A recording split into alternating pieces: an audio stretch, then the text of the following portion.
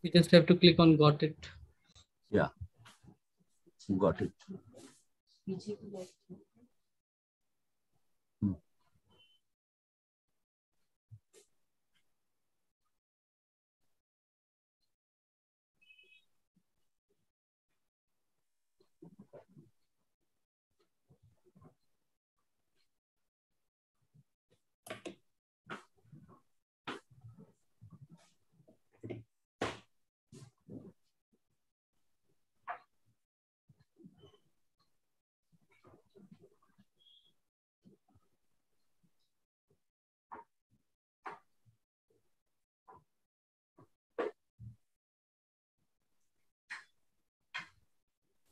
1 minute to go.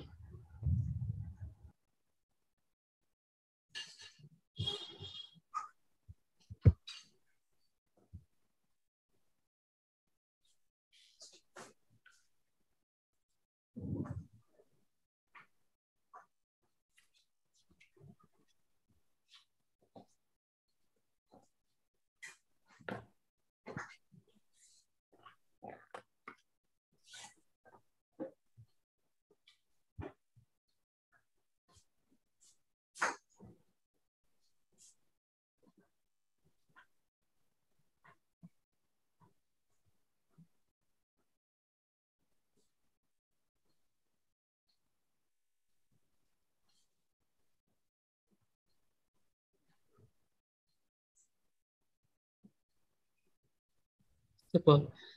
Good evening, everyone. Welcome to Karwan, the Heritage Exploration Initiative. My name is Ishan Sharma, and with me, I have two wonderful guests to talk about a super topical and timely theme, which is Taj Mahal, which is again in the news.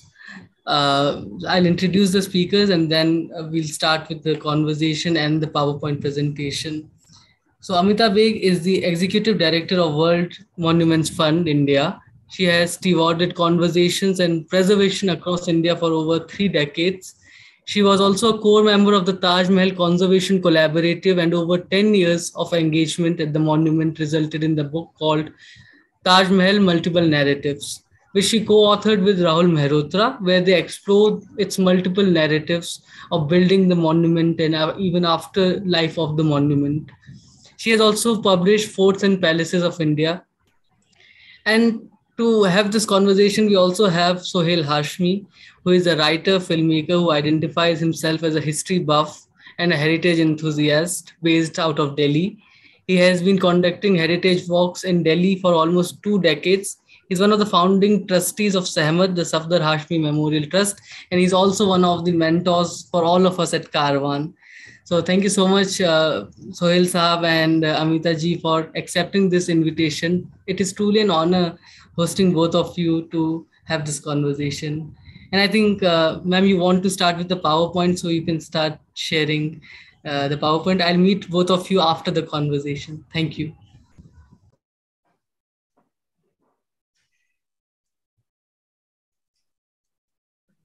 Slideshow. Good evening and thank you so much. Can you hear me? Thank you so much for inviting me, Eshan. I'm delighted to be here and to share my experiences and my knowledge of the Taj Mahal. It's a wonderful, it was, and it remains with me as one of the greatest privileges to have worked here. I think that's a rarity that only, so I think largely the ASI has. And so we are very cognizant, and we became even more careful with how we approached this, because Rahul and I both had the sense from the very first time we walked in together that this was something more than just a beautiful monument. It was a sacred moment. And I think that's what drove us to immerse ourselves as deeply in this book. And over a number of years, bring it together. So all of you know the background of the Taj, and for all of us, the stories go that he loved his wife who died in childbirth so much and so deeply that he built one of the most enduring architectural legacies in the world. But I think equally, one needs to recognize that the Taj Mahal represents the zenith of the Mughal Empire. Neither before or since has such magnificence been built in India. It is, of course, a memorial to his wife. It is as celebrating the greatness of the emperor, and perhaps even at another level, seeking immortality. And I think that's something that you sort of read into the building. It's not inscribed in a text. You think this is so much more than a beautiful monument. And, you know, we're coming from the monuments of Samarkand, and then you get to Humayun's tomb and Sikandar. Here you arrive at this perfect, pristine, white marble mausoleum. Inscribed on the earth in perfect cardinal direction, it was the center of the emperor's vision. Because in those days you had the fresh flowing snow-fed waters of the Himalayas. The Jamna was pure, it was clean, and it arrived with huge quantity of water in Agra. Built just outside the city, it was conceived as paradise on earth, blurring the lines between royal, spiritual, sacred, cosmological, astronomical, scientific, and imperial. Across the river, there's Amita Baig, which was the perfect foil to the sacred garden. It's a complex, rich in allegory, and the more you invest in it, the deeper the stories become. And it is a firm belief that he built. It is known now after the excavations that Amita Baig and the Taj Mahal were built in a single design plan with the river at the center. But what we call today the main gate, with the colonnades flanking it, was really for the public, such as the public were allowed in. There was the Jalao Khana out here where you waited to enter, and then you entered the main gate. Nobody could actually enter the garden because this was a paradisical garden, and beyond, sequestered in the trees and the plants, the dome rose. And so you had a glimpse of it. It was only visible perhaps to the royal families and the few nobility. The rest, you would look up this heavenly it would draw the eyes heavenward, the imagination of Jannat with the throne of God at its feet. Shah Jahan, I can't see the PowerPoint right now. It's not visible. You can't see it? No, no. Oh gosh, let me just, sorry. I've got, so where is your share screen? It's a green icon just in the middle of the screen. Now. Is that it? Yes. Now you can go full screen with the PowerPoint, the slideshow. Yeah. Now, how do I get the full screen? Right.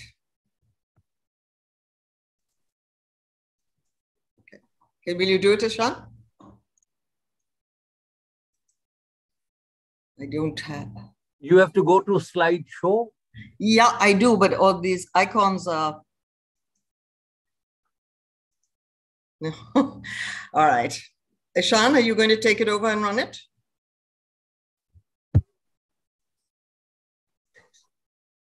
No. All right. Yeah, so yeah. So I'll just go quickly back over this. Are you running it? I don't know how to go to the full screen. Okay. Historically, as I said, the visitor only ever saw the Taj Mahal from the main gates and the colonnades, because beyond paradise was completely inaccessible. You would only have seen the dome through the trees, and that evocative image below is how you would have seen it. And the eyes would continuously be drawn heavenward for this incredible guava-shaped dome. But Shah Jahan's view was very much from the riverfront. How he conceived the Taj was circumscribed by this perception. Remember, Shah Jahan never came by road to the Taj. He lived in Agra Fort and he came by longboat, because there was no question in those days of the emperor walking on the street. That was absolutely not acceptable. So there was a pier to the Agra fort, and he came by boat. So his perception, his design was completely centered from the river. And that is very evident when you see that the riverfront wall that you see here is the only embellished wall of the whole Taj, of the exterior of the Taj. The other walls are completely plain. This wall is richly embellished. And we were delighted to find in the ASI archives a 1922 photograph after the floods receded in 1922, the Shah Jahan's entrance. So he entered from this tiny door, which has beautiful marble steps, into a series of galleries and rooms, which are now so infamous, to enter the crypt. Shah Jahan and the royal family were the only people who were allowed to enter the crypt. No other people were allowed in. And I think that the sacredness of that was vitally important to him. And remember, the crypt is below surface, as in Islamic tradition. The building is designed in the Hasht Bahisht plan of 8 chambers, with a sacred central chamber housing the cenotaphs where the prayers were read around the clock. So that's in the upper level, and there are the 8 rooms around it. It's only the central room which is so highly embellished. The mausoleum dominates the landscape. It has been like that for 400 years. It doesn't matter how much the city has developed and the ecology has changed. The river no longer flows alongside the monument. It still has this incredible dominance over the site. The scale of the double dome is exceptional in its height as well as its neck. And if you look carefully at the flowers that are inlaid around the neck of the dome, these are flowers in perpetual mourning. And it's the detail of this that is so evocative of the intent. What was very exciting for us and what we found during the course of our studies were these drawings at the end. And these drawings are on the lower level of the sandstone platform in the Jamaat Khana. So you could imagine, no architectural drawings of the Taj have ever been found, but you could imagine the Karyagar and his own architect, Ustad Ahmed Lahori, sitting on the floor, and the sketches is clearly the shape of the dome by the line of sight in its slope and its height. And that's all drawn on the floor. And there are Persian notations. And it took a lot of work for us to persuade the ASI to close off the Jamaat Khana, because we felt this was the most important element that we had worked with them to find and to interpret and to see. It was an incredible moment of, oh my gosh, this is how they planned it. Within, I think this is one of the most wonderful contrasts of the Taj. You have this enormous building and this scale and the perfection and this dome that reaches incredible heights. And inside are these minute, detailed, highly refined, delicate engravings. They are inlays, there's carving, there's flowers, there's every element that you could think of.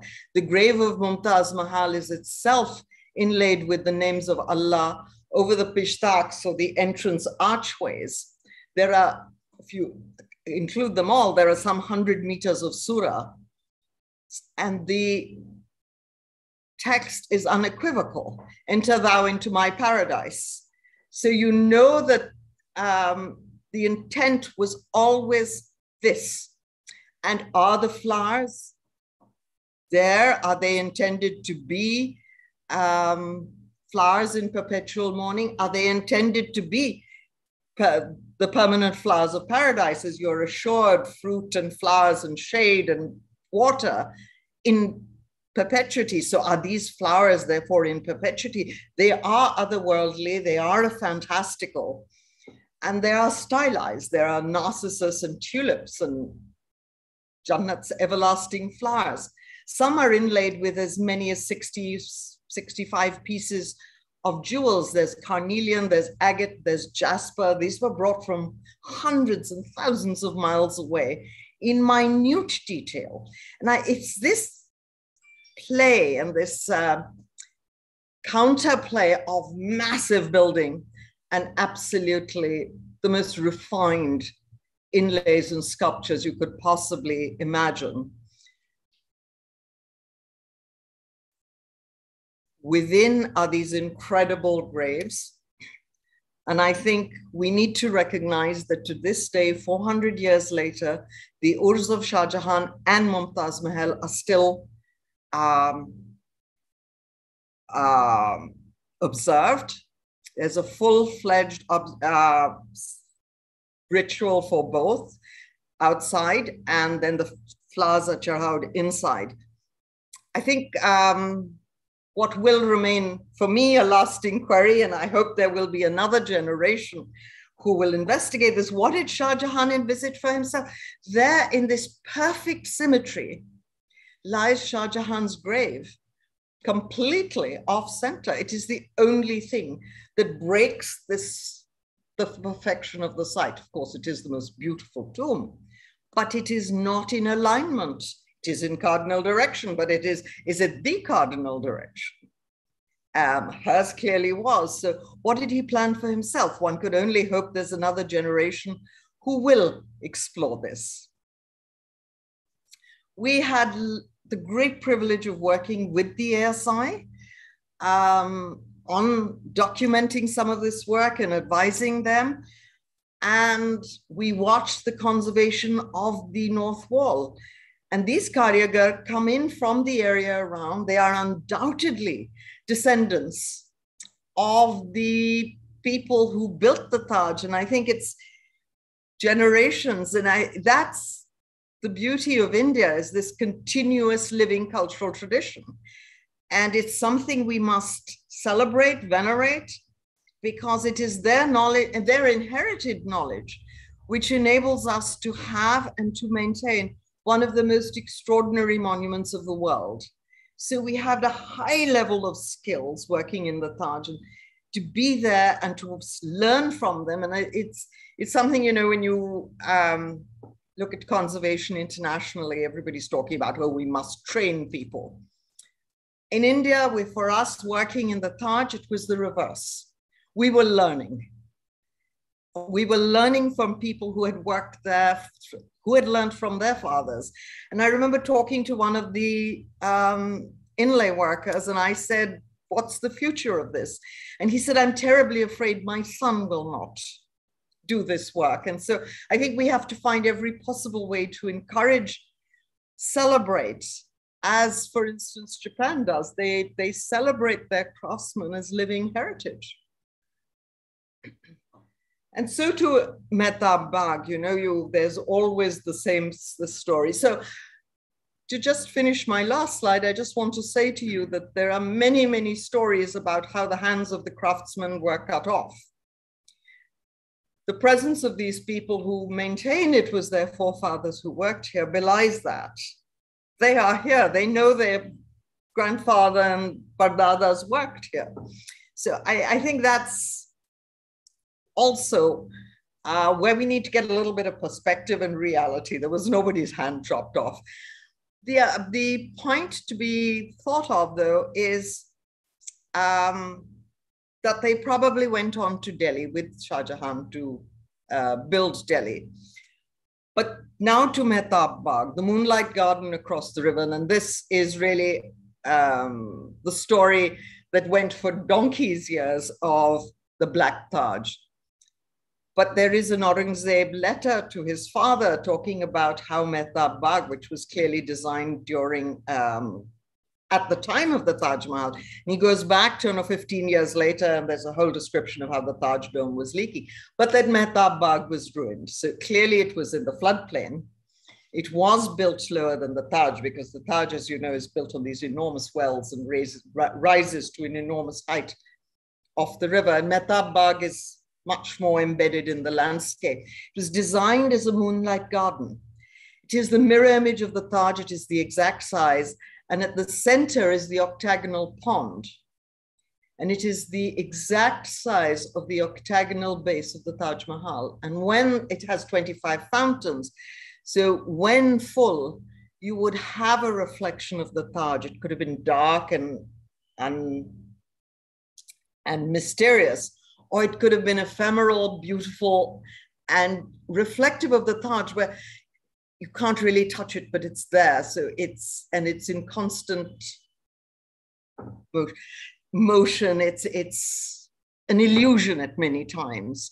So for Shah Jahan, he would visit the Taj to conduct his sacred rituals, and the Moonlight Garden, which you would enjoy by moonlight. And there was, at its time, beautiful gardens, flowing waters, and one as a complete perfect mirror image of the other.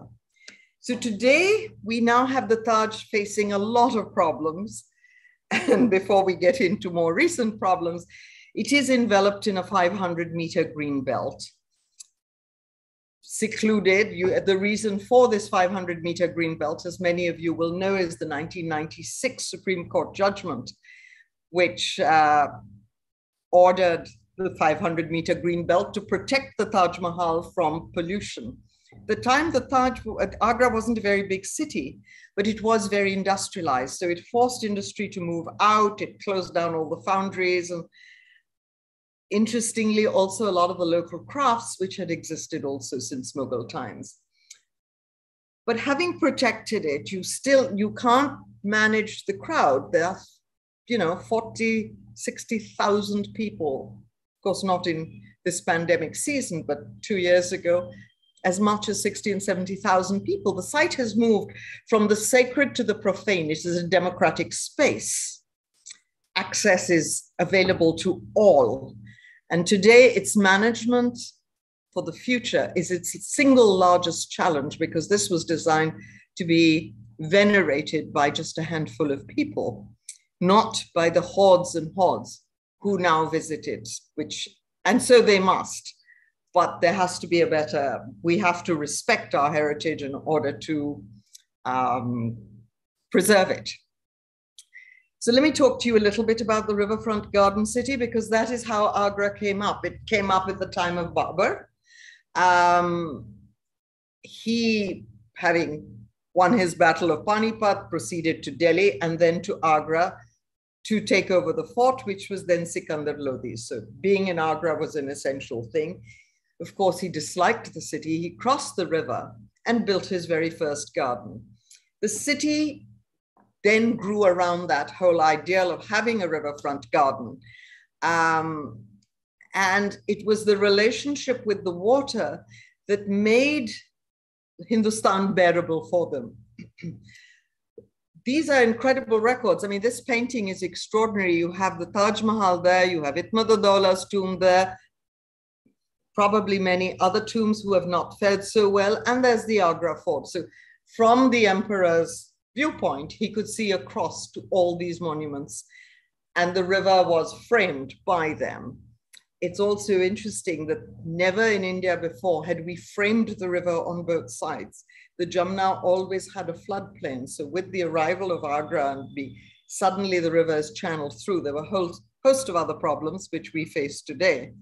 But in its day, these are the two older, this is the famous Jaipur map of Agra. It is one of the oldest. And it was subsequently mapped by the ASI to try and see today what survives of the original city. And of course, on this side of the city, which was occupied by the British with the fort, taking over the fort, the riverfront Havelis were all demolished. There was the Strand was built. The railway line came in right here and separated the Jama Masjid from the Qila.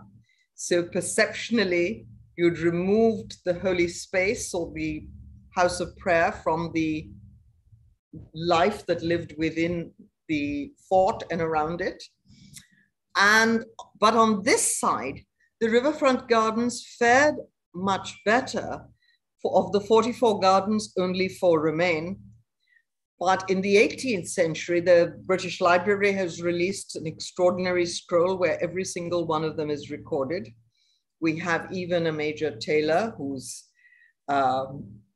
appropriated one of the gardens and named it after himself, in his name.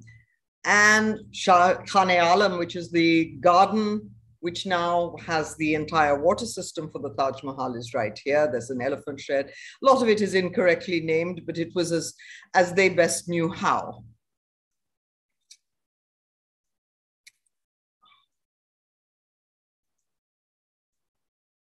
So their lifestyle was of imperial grandeur. It had immense charbags.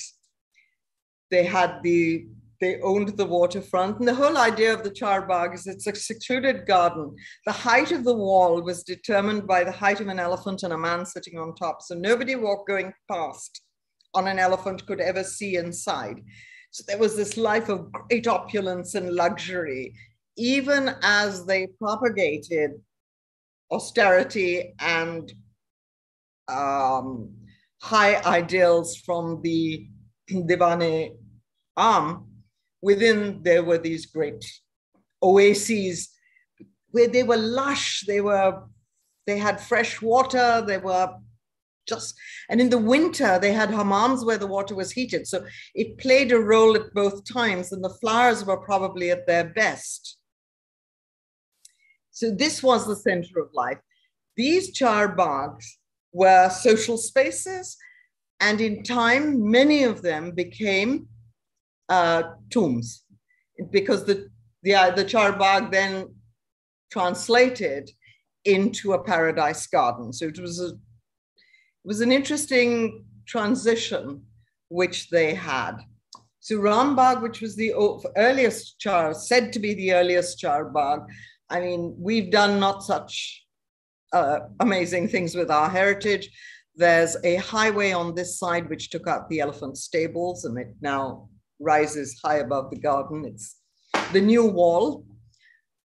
The one portion of the garden has been saved. It's an enormous garden, but it was used continuously. Jahangir gave it to Nur Jahan. It was her pleasure garden, because in those days they didn't own these bags beyond their own lifetime. These were jagirdaris for their lifetime.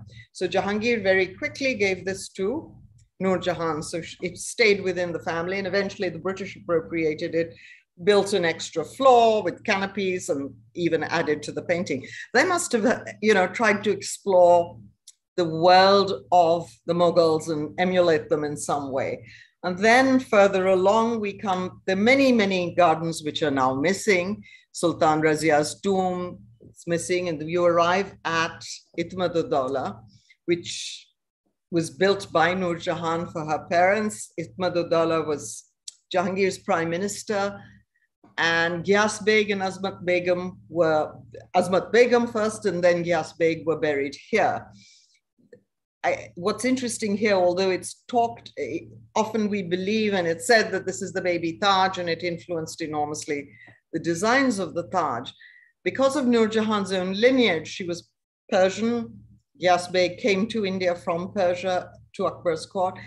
So there's a lot of Persian influence as well. And I think it's what then culminates in the Taj is this meshing of ideas and styles and so on.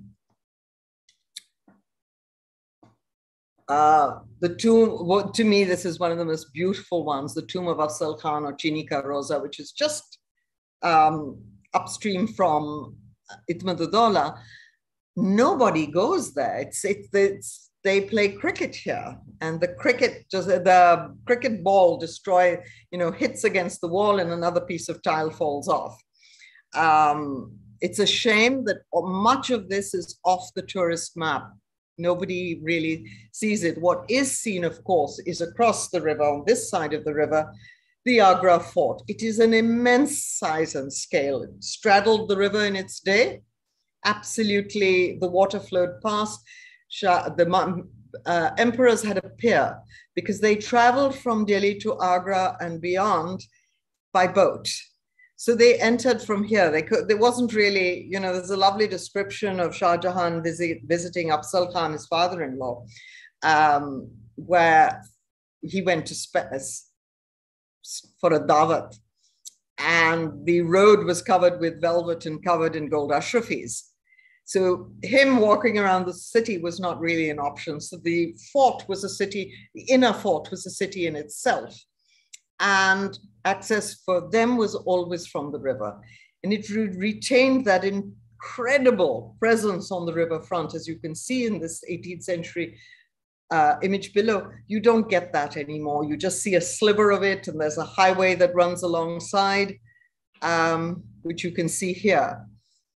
It's lost its sense of being part of the landscape of Agra. But inside is this incredibly richly embellished building. It's painted, it's engraved. The hammam has the most incredible carvings. The white royal buildings, the Divane Khas, the king's personal chambers, the Moti Masjid, these were all additions made on the waterfront by Shah Jahan.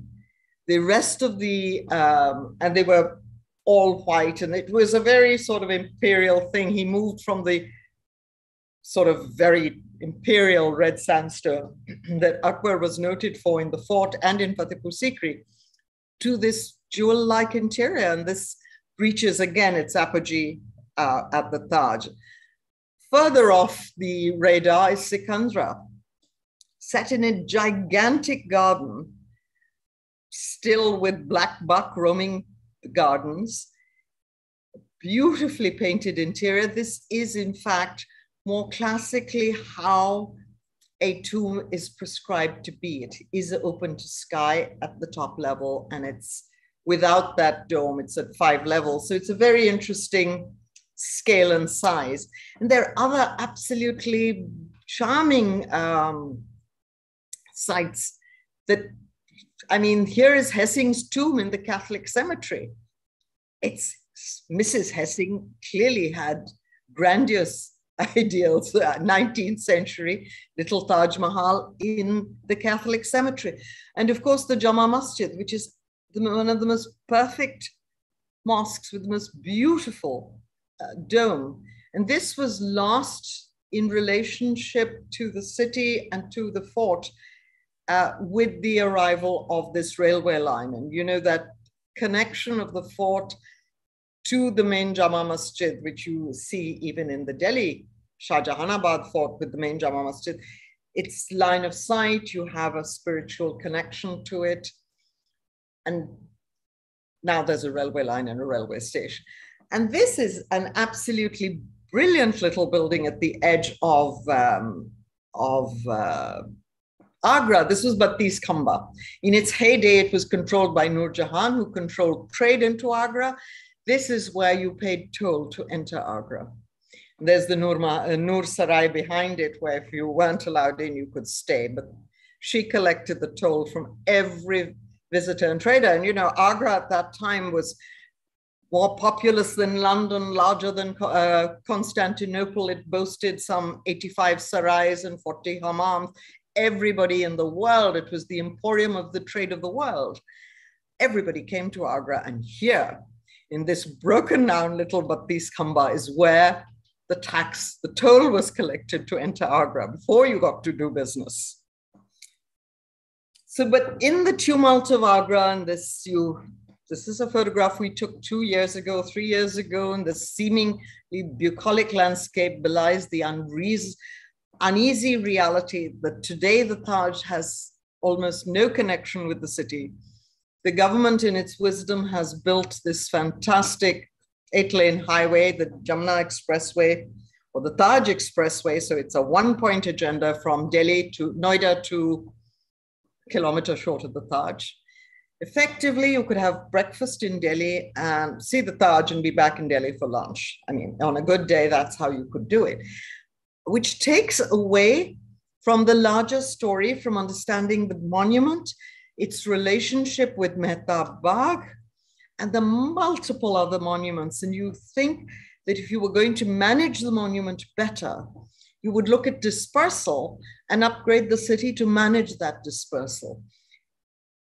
It's not for lack of plans. It's not for want of World Banks and Asian Development Banks, the whole world and his wife. has developed plans and programs for Agra.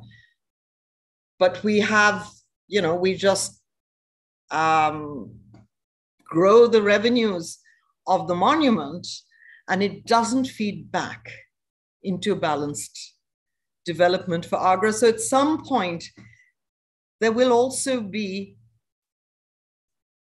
this situation where the city is completely annihilated from its heritage. And I think that's something we need to look at in how we go forward. So thank you so much. And I'm sorry I couldn't get the slideshow up completely. Thank you so much, ma'am. Sohail sir, if you're there.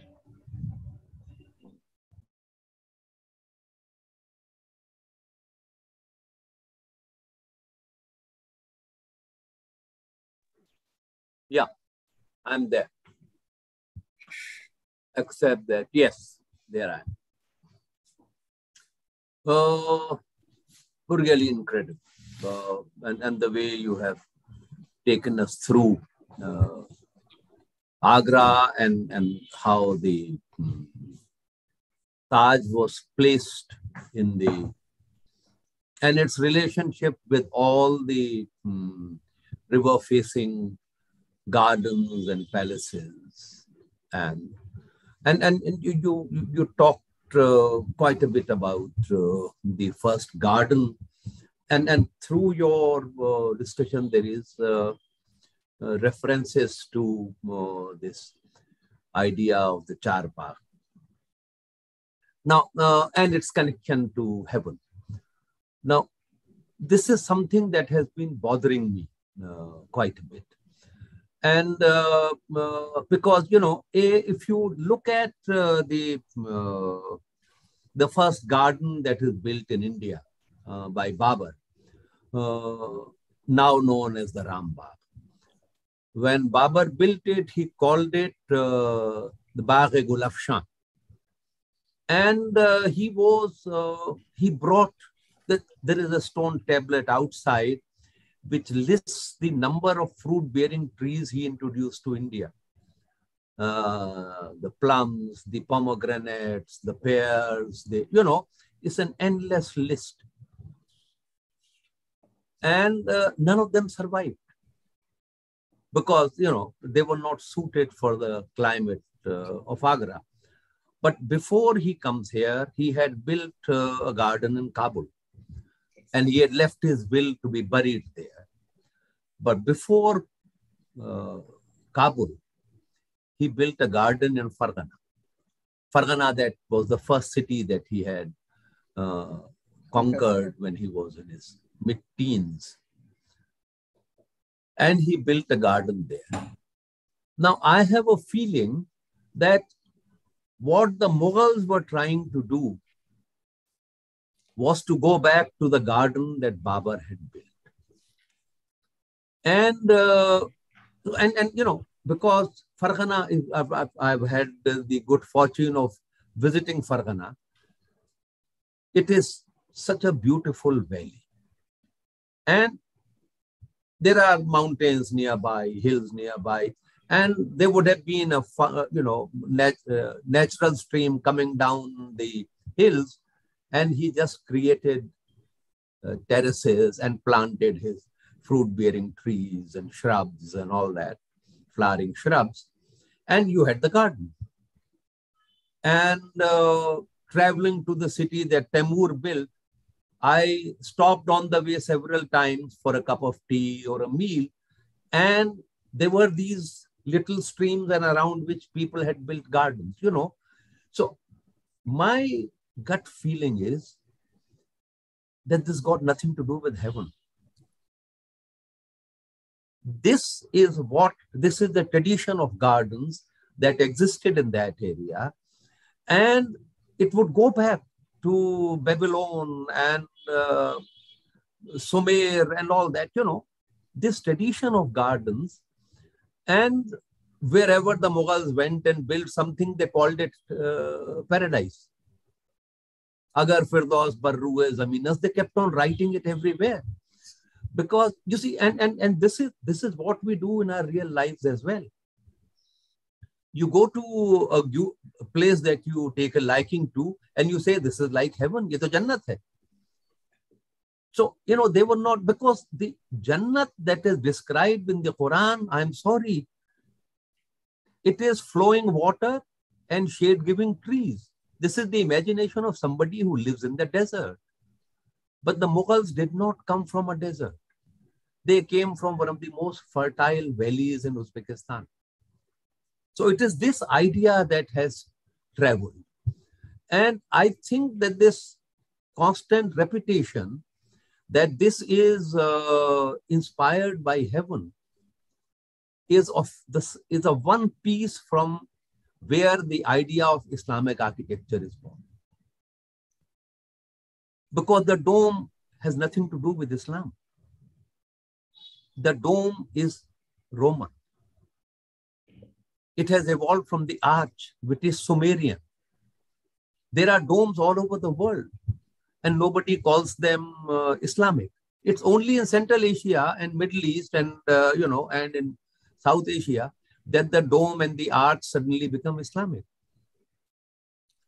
So this is the deliberate division that they have created, and they have created this myth of Islamic architecture and the myth of Hindu architecture, though there is no reference ever to Christian architecture. Their architecture is Gothic or Baroque or Renaissance or whatever, or it is Hispanic and Scottish and Irish and so on and so forth. But our architecture has only to be seen in denominational terms. I think this is how they have succeeded in dividing our heritage through Hindu and Muslim. And it is the consequences of that we are seeing today. This was just an observation I thought I'll make. But coming more specifically to the implications of this. and this is what I would like to have your opinion on. What is this? Every day they come up with something. And now they are saying that this is actually, this was a temple. Now, you have been involved in the restoration with the ASI, and you referred to these so-called closed rooms. And you mentioned that this was the passage that Shah Jahan took to visit the crypt. And I would also think that to build such a massive structure that would weigh hundreds, maybe thousands of tons, it had to be placed on a large number of chambers. And those chambers would probably be the rooms that they are talking about. You must have been inside all these rooms. So did you find anything that they're talking about? No. I think one thing one needs to make absolutely clear is Shah Jahan bought the land from Raja Man Singh. And those records have been translated, are in Begley and Desai's book. They are also in the Jaipur City Palace Museum records.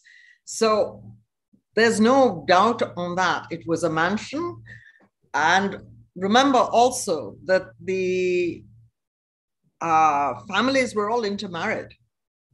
So it was as much a family undertaking to buy the land from Raja Man Singh as it was a business deal. But, Shah Jahan was very clear. He gave Man Singh 2 Havelis in the center of town in lieu of this.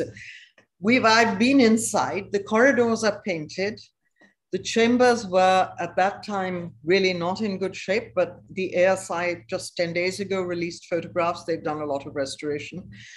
Let us also remember that beneath these chambers, there are pilings, there are the well foundations that are as much as 17 meters deep into the earth. On the waterfront side, which is the side really under the mausoleum, these are very densely placed wells because they needed to stabilize the monument at the water's edge. They thin out as you move further inland. So the wells are deep, they're 17 meters deep. There can be no evidence there. And we've seen the wells on the other side. ASI did an excavation at Amita Baig. They go down meters into the earth. So yeah, I think these were very much Shah Jahan's private chambers before he visited the crypt. And that, I will say again, is something only Shah Jahan and perhaps his daughters did, because even the ulema were upstairs. They were not allowed into the crypt. And all these records, this is all very well recorded. Jo aaj kehte hain, so kehte hain, but these are records that are available to anyone. No, I'm so glad that you clarified that, and you, since you've been there, that the very idea, and as you were talking about the relation between the families, I've been wondering, does it have something to do with the way we are taught history? See, what we are told about the Mughal period is that there is Babur, and then there is his son Humayun, and then his son Akbar, and then Jahangir, and so on and so forth. We get a reference that Akbar had married the daughter of Bharmal, who has wrongly been called Jodhabai by everybody and their uncles, but her actual name is Harkabai. But what we are not told, and this very rarely does one find out, that Harkabai's niece was married to Jahangir, Jagat Gosai, and she is the mother of Shah Jahan. And Man Singh is the maternal uncle of Jahangir. Yes. And Raja Jai Singh, Mirza Jai Singh, is his grandson, which would make him Shah Jahan's second cousin. Now let us place these two cousins together, and it is Shah Jahan who tells his cousin, भाई मेरी wife की death हो गई है, मेरी बेगम की, और मुझे उसका मजार बनाना, और मुझे ये जमीन पसंद है, और मैंने सुना है कि जमीन तुम्हारी है. What would Raja Jai Singh tell him, who is one of his senior most nobles?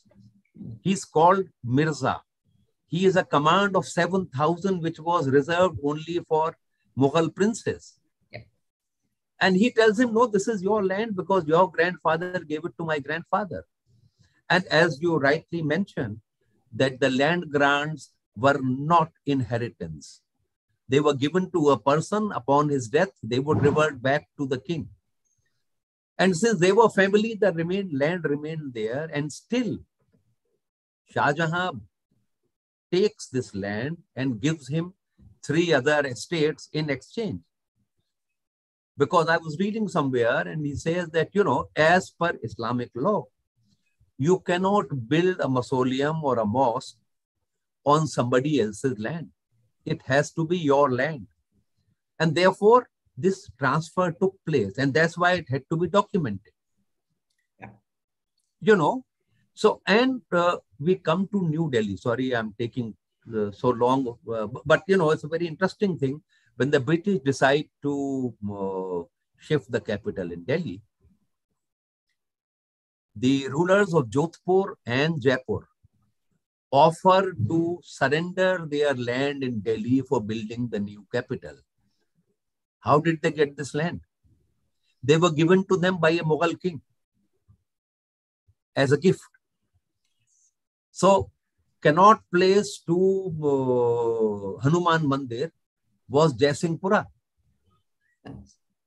And the Raisina Hill was with the Maharanas of Jodhpur. And the construction got delayed because these two families took more than 20 years to get no objection certificates from all their family members before the land could be handed over to the British.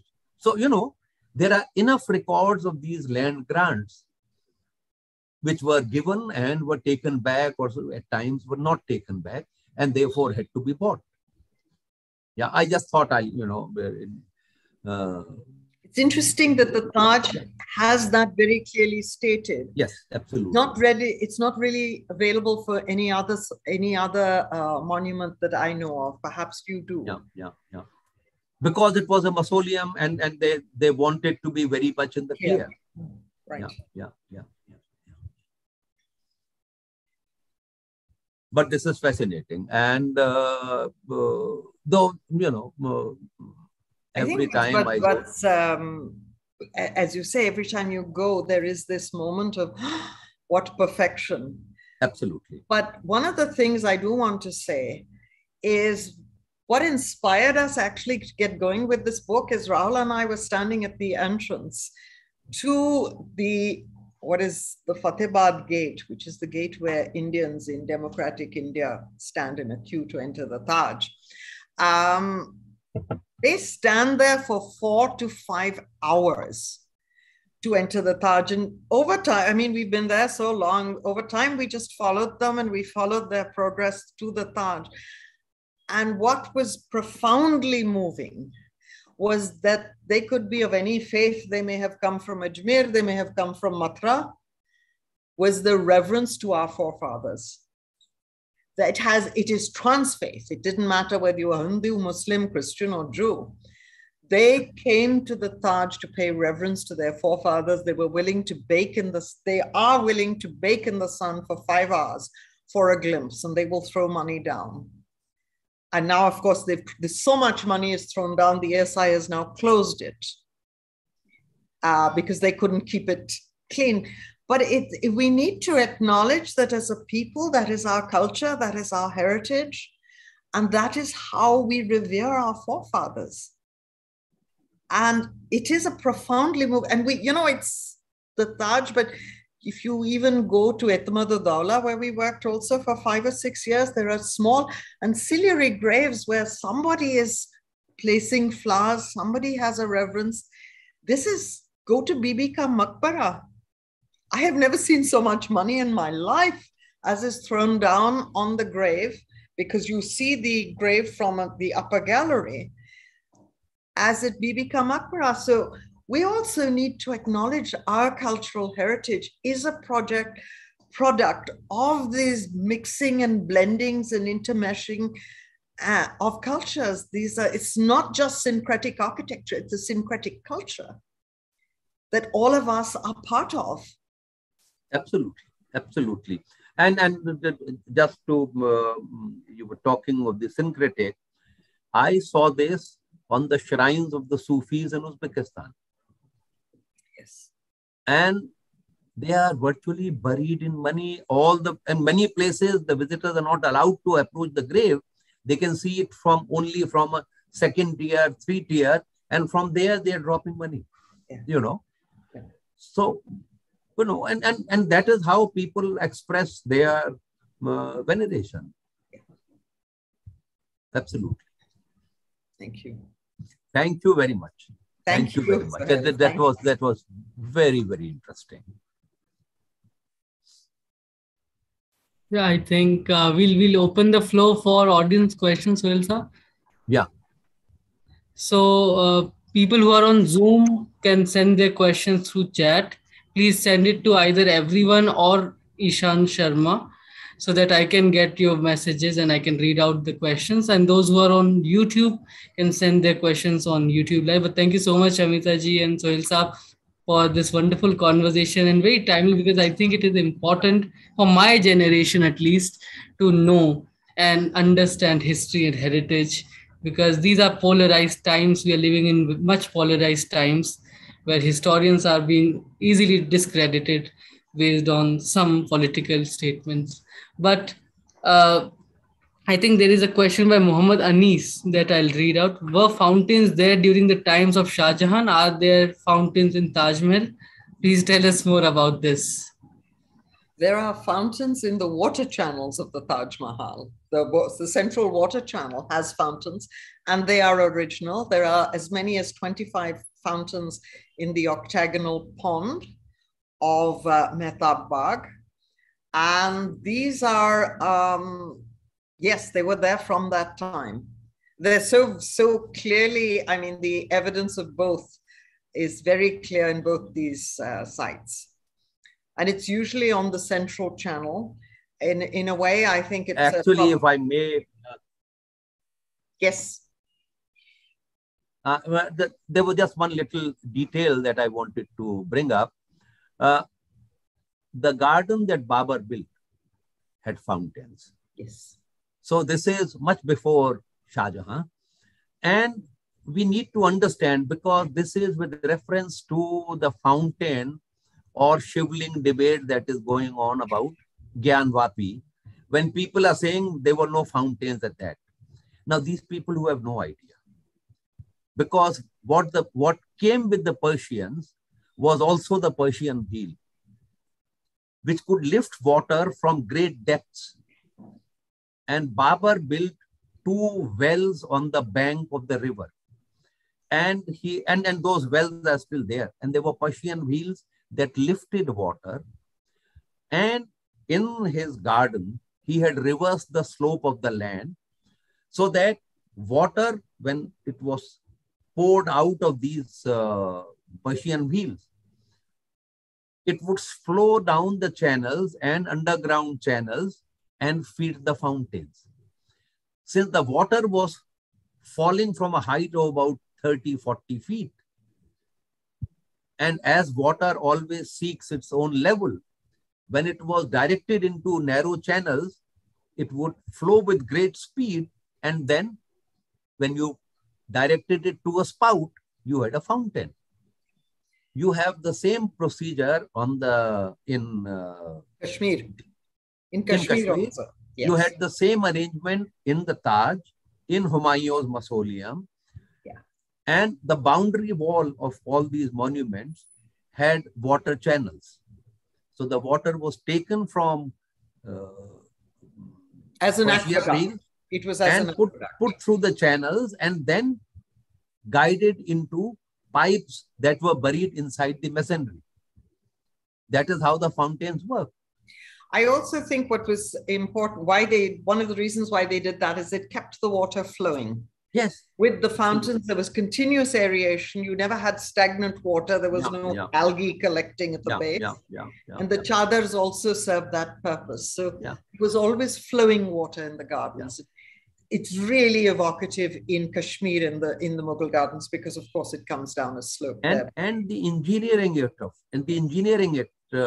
it, because in Delhi, in the Red Fort, this canal that was brought to Delhi from 330 kilometers away, which supplied water to the Red Fort, the water was lifted 40 feet through a series of water locks. Yeah.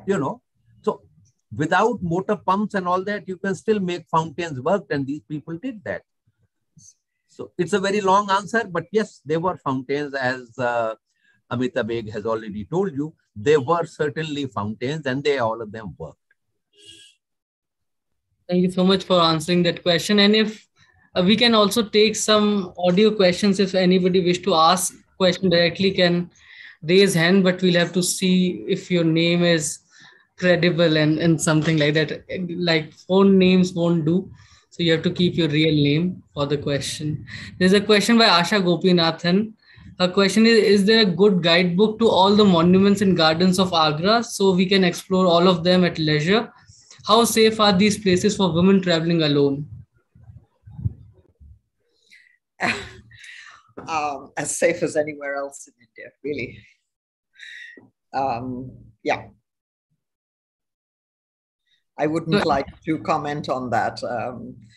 I'm fairly immersed in the landscape of Agra. I've never felt personally, and we have very large teams. And after the Taj, I worked 5 years with a large team in Itmadaula. We were as safe as we are anywhere. Any good books on monuments and gardens of Agra, as she asked? So many, so many. There's somebody who wants to know about the craftspeople. Yes, I'll read that question. It's by Rashmi Kumari. The question is quite large. I'll let you read. Yeah. I wanted to know more about the craftspeople, as some of them are following the profession of their forefathers even now as well. From where exactly the majority of craftspeople are popping up to sustain the work? Which area exactly? Any reference to primary sources where they can know more about these people in detail? Can I take that question? Well, there was a time when I was trying to raise money to make a film on the people who work on the inlay craft. So I spent quite a lot of time with these people. And unfortunately, that film didn't come about because the gentleman who had promised to give us the money to make the film ran away when we told him how long it will take to make the film and how much making a film like this costs. So, but the film never got made. But I met some of these traditional stone lay people, who do this Petra Dura work. And the gentleman I met, he used to live in Tajganj, and he was a President's Gold Medal winner. And so these are craftspeople who have been honored by the state. And if I remember correctly, there are at least 3 of them, if not 4, who have received the President's Gold Medal for being the finest craftspeople. And if you want to see what kind of work they do, you just have to enter a UP Emporium anywhere. And if you are in Agra, the Emporia are all over. And all of them are selling the produce of these workers at phenomenal margins. This gentleman I was talking to, he had shown me a salwar that he had made. It had taken him 1 year to make it. And I asked him if I can raise the money and if I want to buy it, how much will this cost? So he said, for you, it is 1 lakh rupees. And it has taken me 1 year because the rest of the time I have to survive. But this is what I love doing. It has taken me a year to complete, and it will cost you 1 lakh rupees. And he said, I had made a similar salver like that, and you will find it at so-and-so Emporium. So I went to see it at that Emporium, and there it was selling for 6 lakh rupees.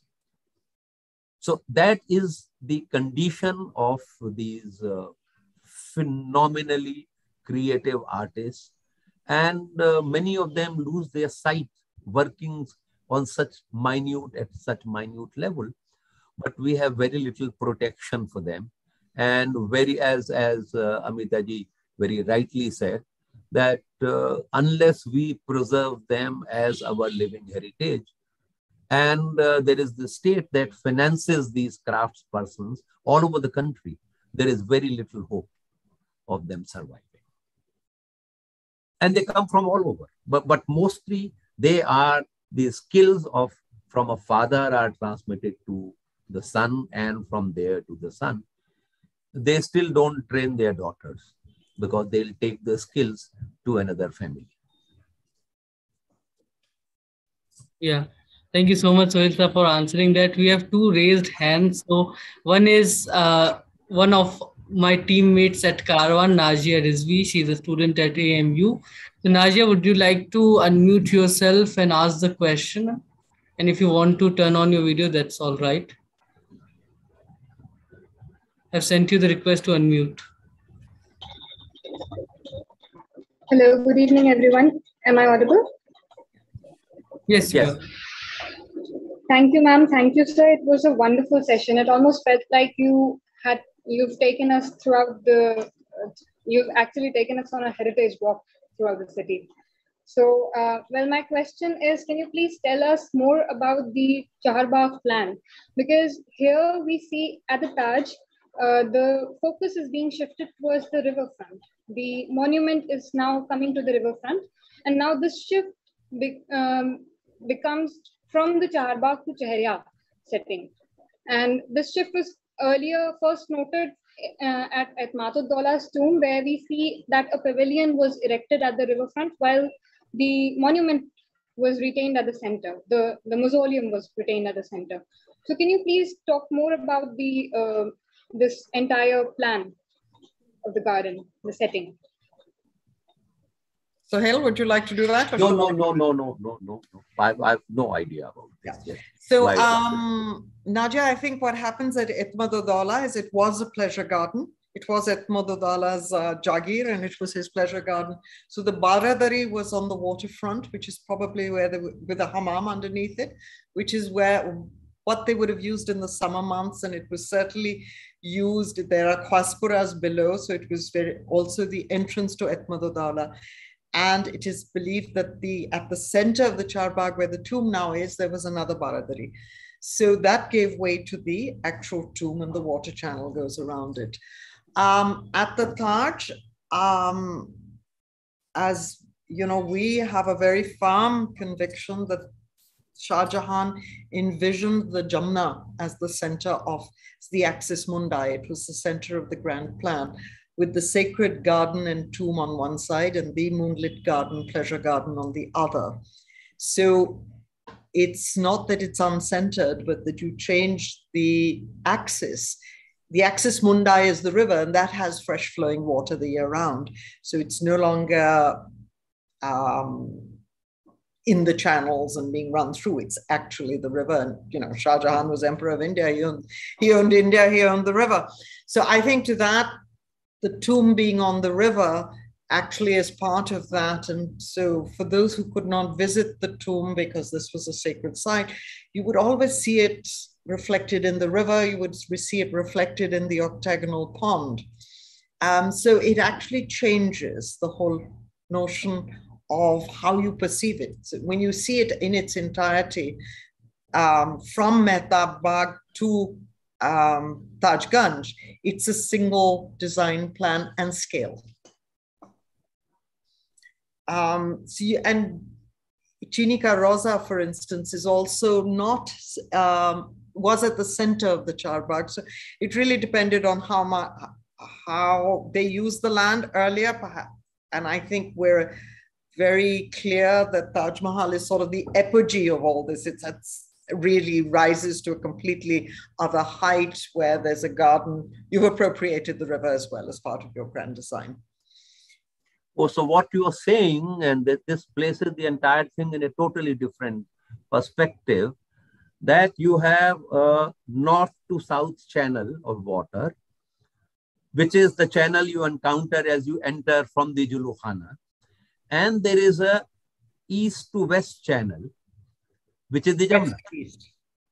West to east or east to west, yes, is the way it flows, which is the Jamna. So you have these two streams crossing each other, and where they cross is, they cross between the Taj and the Amita Baig, So the north to south stream is actually not there, but you have water on that side and you have channel on that side.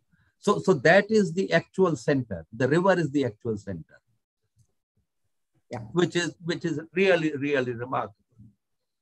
Because when you look at this, then you see how this Amita Baig is an integral part of the entire design. Yes. And Sohail, the measurement of the octagonal pond is the exact measurement of the base of the Taj Mahal, of the mausoleum. So obviously it is part of this design. Yeah. Incredible. And it is the way we have been trained to look at the Taj, which has created this cleavage between the Amita Baig and the Taj. They were part of a whole. Yeah. Thank you so much, Amita ji and Sohail for that answer, and I hope that answered Najia's question. We have two more raised hands, so I'll go to them and then I'll read two last questions for the conversation. Tara Dharasnan is part of our Karwan community. So Tara, would you like to ask a question? I have sent you the list.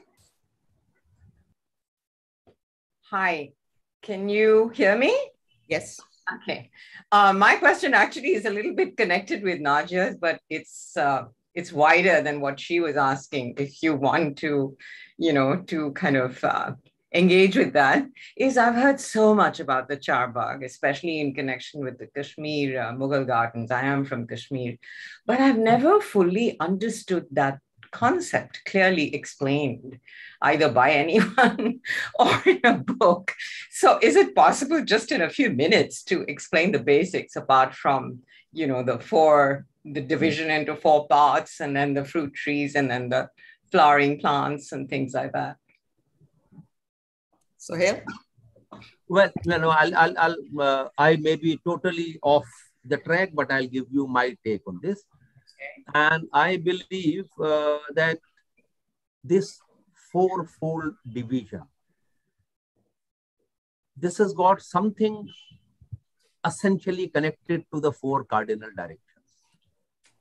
And whatever religion you come from, there are multiples of 4 that are operating. And so you have 40 din ka chilla and 8 and 16 and 32, and I think they originate from when people started becoming more aware of their surroundings. They first identified the east to west directions. And much later, when they started moving out, that they identified north. And in the northern hemisphere, the North Pole.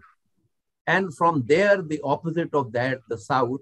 And from that, and these 4 directions eventually informed quite a lot of religious practices. So I think this is where it comes from.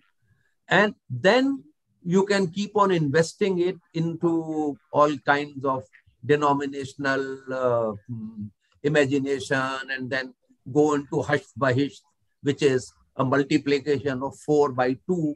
And, but I think essentially it has to do with the cardinal directions, because if you look at all these gardens, they follow the cardinal directions, north, south, east, west, and where the 2 water streams, they are north, south, east, west, always, So I think that is where it began. And then you can interpret it the way you want, but I think that is where it started. Sorry, I don't know whether it is true, but that is my gut feeling. I come from geography. My background is geography. So, I have, yes. Sounds wonderful. Thank you. Thank you so much, Tara, for your question. Amitaji, any comments on the question, or should we move on? I think we can move on. Sure. Thank you so much, Tara. So we'll move on to Sarthak Malhotra. Sarthak, if you can unmute yourself, I've sent you the request. Great. Can you hear me? Yeah. Yes. Okay, great. Hi. Thank you for this. Hello, Ms. Baig. Wonderful to hear you talk as always. Good evening, Dr. Hashmi. So we seem to have a garden theme. So not to belabor the point, what we see at the Taj Mahal is a British interpretation of a Mughal interpretation, ever Indian interpretation of whatever this place is. And clearly what we see today in its conservation, in its life, it doesn't seem to be working, right? It has a very bleak and dead future. The monument, as it was a sacred site, its sacredness is sort of transformed in distinct ways. Its everyday connections with the neighborhood, Tajganj, have evolved, have been disrupted completely because of a massive tourist presence, but that is essential to Agra people's economies and their livelihoods, as we've seen during COVID. So what is, according to the both of you, what does an ideal future look like, right? And we know we sort of are living with a state that we know is not going to put money into conservation, is not going to be promoting, well, we're going to put more hurdles than help, let's put it that way. So what do you think, reflecting on your experience? Because in my fieldwork experience in Tajganj, Taj Mahal, it's not great, but I was looking for some hope, and I wonder if you'd have any. Hi, Sarthak. I think we need to understand that by the time Curzon arrived in early 20th century in Agra, the garden was very overgrown. In the 19th century, it was part of Gwalior state, and they were hosting dinner parties on the on the platform, and there were festivities of banquets and dancing and so on. So it had already changed. It had, once the Mughal Empire declined, the patronage left. And so with that, although Shah Jahan is supposed to have made a huge provision, he had 54 revenue villages, the fruit from the garden was supposed to be sold. It just was overgrown, and the gardens were the worst off. So Curzon cleared it into the garden picturesque, the English garden, which was the only thing he knew how. He didn't respect they didn't understand or didn't know the metaphors and allegories relating to how these gardens were designed and planned. I would love to see the water systems restored in Agra, in the Taj, but please understand the Jamna River is now filthy turbid. Even the groundwater is contaminated. So at Itmadadola, where we have restored the garden, we know, one, it is an extremely expensive exercise to plant and to maintain. And secondly, there is no possibility of having the fresh flowing waters of the Jamna flowing through these water channels again. If you introduced water from the river without treating it, you would probably destroy the fabric of the water channels. So you're also dealing not with a government that doesn't want to do anything. You're dealing with an ecological reality where the groundwater is toxic, so toxic. We installed a water treatment plant at Itmadadola, but how much groundwater are you going to take in a city which doesn't have potable drinking water? So these are the realities of working in cities like this. Thank you so much, Satak, for that question. Bakir, Meera wants to ask a question. I'll unmute them. Bakir, can you unmute? Hello, are you getting me? Yes. Good evening, Amita ma'am. My name is Bakir. I'm a student of history. Ma'am, I just wanted to know an answer regarding a question about the narratives, the false narratives being prevailing now in the days on social media. Before a few days, I read in a book that before construction of the Taj Mahal, there was a mosque. But most of the people claiming that there was a temple before the establishment or the construction of Taj Mahal. How could you justify that? Is there any mosque or a temple before the construction of Taj Mahal? And ma'am, I just wanted to know that if we want to know the history of Taj Mahal objectively, please can you suggest some books regarding the Taj Mahal? Thank you, ma'am. Thank you. Gosh, yes. Well, we've discussed earlier that we know that Shah Jahan bought the land from Raja Man Singh, and if at all there was a structure, it was a mansion and a bagicha. So no, there was no mosque, and no, there's no temple.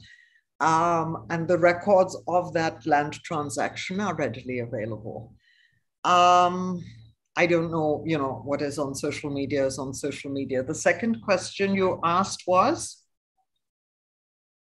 I think about the book to know about. Oh gosh, about. there are so many books, so many books.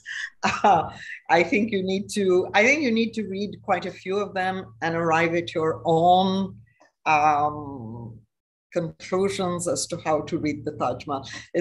I think the definitive architecture book is, of course, Eber Cox. But there are subsequently many, many readings, and today are much more. I'd like to say that we now read our own cultural heritage slightly differently.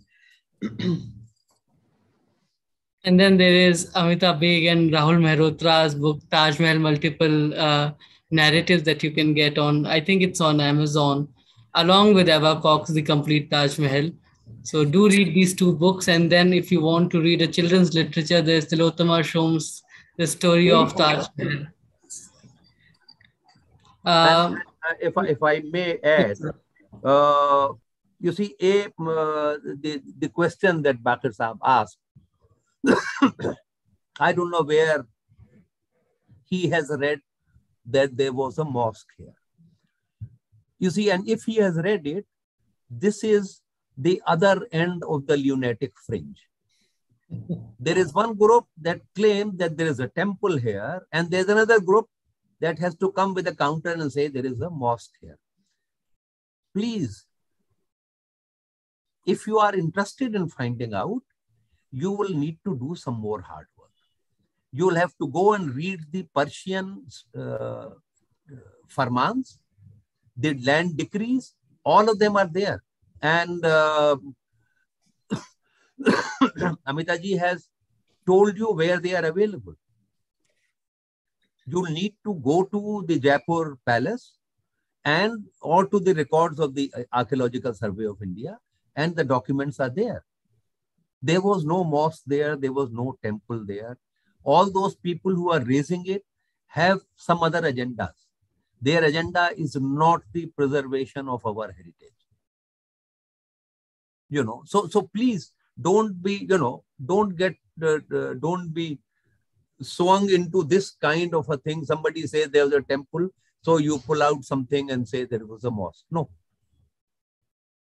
Use your common sense. Why would a Mughal king demolish a mosque to build a mausoleum? And Bakir Saab should know that you cannot build a mausoleum or a mosque on land that does not belong to you. So you will buy land and build on it. And all this is documented.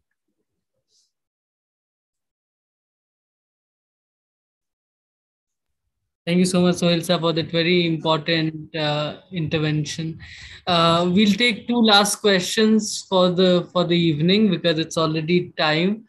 I think I'll just, and that also answers Joel Samuel's first question, so we won't go for that. But there is a question by Sumit David saying Babar contains references of many buildings and gardens built by Babur in Agra. Is Rambagh the only one piece that survives from Babur's reign?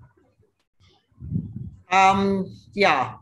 There's also Chauburji, which is where he was initially buried before his body was moved to Kabul, and there's a mosque. So there are 2 or 3 Babur time period buildings. Thank you, ma'am. Joel Samuel, this is the last question for the evening. But before that, thank you so much, everybody, for joining in such a large number. We had over 55, 56 people on Zoom and many others on YouTube. So thank you so much, everybody. Karwan is currently seeking support because we really need to sustain ourselves in times that really needs initiatives talking about history. To help us financially, you can always join the Karwan YouTube membership. It is 89 rupees per month, which is cheaper than a cup of now in times of such inflation. So please support Karwan. We really do need it. The last question for the evening is Joel Samuel's question. Isn't it true that architects, artisans, craftsmen of that era got influenced by existing types of architecture, whether Hindu or Mughal architecture, and that could have influenced certain motifs which are mistaken to prove existence of any other structure? So, Sohail Saab, would you like to? Absolutely. See, my entire argument is that there is nothing called Islamic architecture and there is nothing called Hindu architecture. And there are motives that people get attached to, and many of these motives have deep connections to their own livelihood. For example, the Kalash. The veneration of the Kalash would go back to the time when you first made a clay pot and learned that if you fire it, you can contain water in it. And this liberated you from the tyranny of the stream. You could carry water to your own house. And middle of the night, if you felt thirsty, you didn't have to go crawling in search of a stream. And from then, the Kalash becomes a symbol of sustenance. And then the Kalash happens when you have settled down to agricultural activity. Because only wandering hunters and gatherers don't make pottery. Then you make Kalash. You are also doing, you are also carrying, growing crops. And then you have to store the grain. So you make those huge storage bins that you find in all the Harappan sites. And you make small vessels in which you store seed. And that's because it is seed and life in it, it becomes a symbol of fertility and it begins to be used in fertility rituals. And since initially all our temples are devoted to gods of fertility, the Kalash begins to be carved there. And from there it has traveled. And now you find it on top of the Taj. It is the mason who carries it to the places of worship, and from there to all places of veneration, to temples. And then when the Central Asians arrive, when they build mosques, the masons who are local people, they carry their symbols of veneration in all good faith, and they carve it in these buildings. And that's how the lotus reaches there. And that is how the six-cornered star reaches there. And that is how the swastik reaches there. Now, if you find a swastik in Fatehpur Sikri, I shouldn't be letting it out. There are hundreds of them there. And then you start claiming that this is an ancient temple. You'll be barking up the wrong tree. Because this is what the masons, and there is one tablet where there is a mason who has carved a prayer to the god of, what is this god who you worship? The god of craftspeople? Vishwakarma. Yes. So there is, somewhere in Fatehpur Sikri, there is a text dedicated to Vishwakarma saying, we are building this, please protect this structure. This is, the mason is carving it because he loves his craft and he is invoking Vishwakarma so that this building remains forever. Now, this is how when people meet and they interact, they mix things. Go to the Qutub Minar, the Jama Masjid in Qutub Minar. Look at the verses of the Quran intertwined with lotuses, thousands of lotuses. You know, that is how, when we talk of a syncretic culture, this is what it is. It is carved in stone for you. You know, and erasing this is not going to be easy. You can raise as much noise, you create as much noise as you want, but this is the lived experience of the people.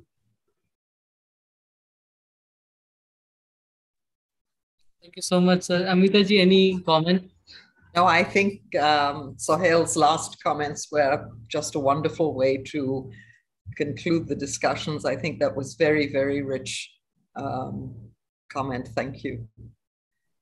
Thank you so much to both our speakers. And there is a lecture by Sohail Saab on Karwan about this theme that you all must listen to. And there are 2 TED Talks by Sohail Saab on the same theme that you can listen to on YouTube. You all must get Amita Baig and Rahul Mehrotra's book called Taj Mahal Multiple Narratives, and Abba Cox, the Complete Taj Mahal, along with many other Taj Mahal books that are there that I mentioned, Tilotama Shoms. And thank you so much, everybody, for being here this evening. We will be back again with another Karwan Digital Baithak. If we manage to sustain ourselves, so please help us sustain for another year, hopefully. We don't know. But thank you so much, everybody. Thank you so much, Sohail sir. Thank you so much, Amita ji. Thank you. Thank you for giving me the opportunity. Thank you, Amita. It was great listening to you. And you. And you. Thank you.